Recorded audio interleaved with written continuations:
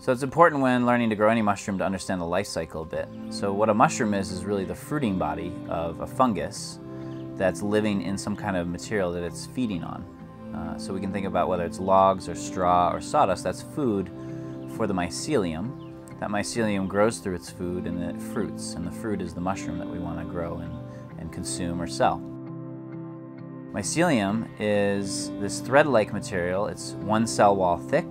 It looks like roots, but it's very different. It's a permeable cell wall that can grow through a material and bring in food for consumption and to generate energy. We have the fruity body of the mushroom, and what the mushroom does when it fruits is it sends out spores.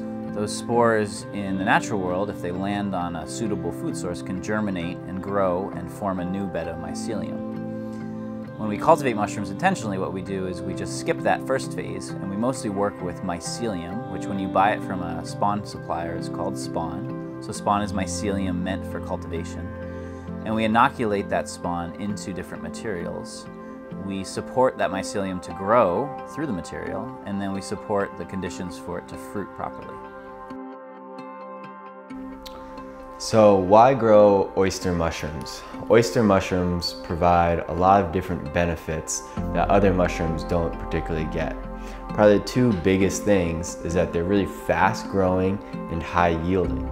So we can grow oyster mushrooms from start to finish in about 3 to 4 weeks, which is huge. You know, shiitakes usually take, indoors take like 12, 14 weeks for the whole process. Outdoors, anywhere like 3 years. Because oysters are fast growing, it also allows them to grow on a lot of different substrates, anywhere from logs all the way up to supplemented sawdust. So there's a lot of agricultural byproducts and forestry byproducts like soybeans and cotton hulls and sunflower seed hulls and sawdust that can be used for growing oyster mushrooms. In the oyster family, there's a lot of different species. So there's like pink oysters, yellow oysters, blue oysters, gray oysters, phoenix oysters, that we can use the exact same methods to grow, but will result in these different colored or looking mushrooms. And it could be treatment methods like steam, or it could be as easy as pasteurization or lime soak.